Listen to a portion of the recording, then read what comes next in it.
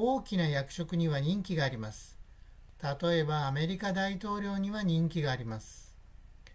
ロシア大統領には任期があります。中国国家主席には任期があります。日本の総理大臣には任期がありませんが、日本の総理大臣は大概途中で変わります。退陣させられるということです。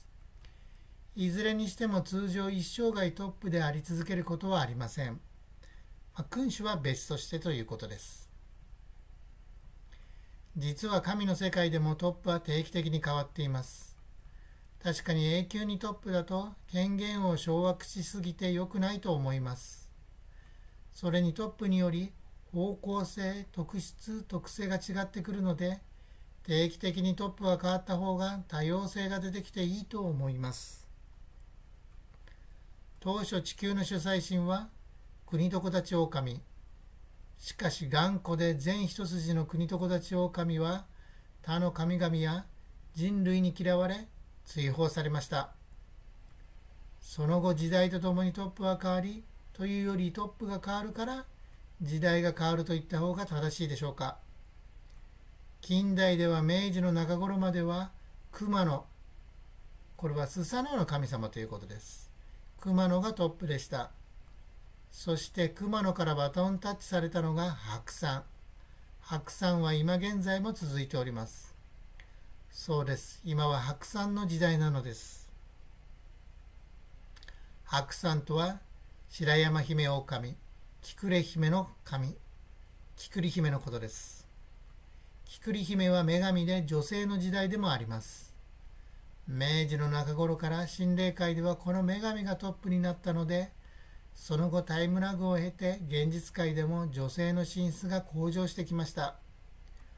今後一層女性の進出が顕著になるでしょう。その理由は神霊界のトップが女神だからです。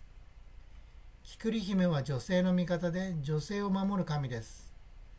ではこの時代、男性はどうすればいいのでしょうか。答えは至極簡単。男性は女性を幸せにすればいいのです。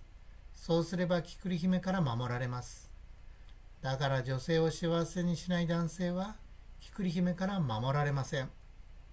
この白山の時代に女性を幸せにしない男性の開運はないということです。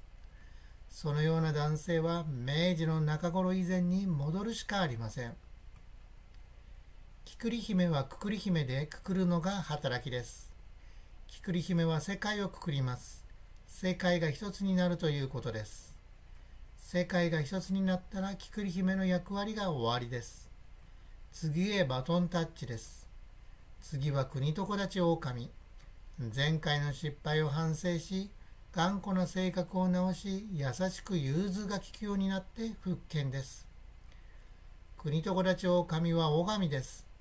では国常立大神の時代になったら、再び男性社会に戻るのでしょうか。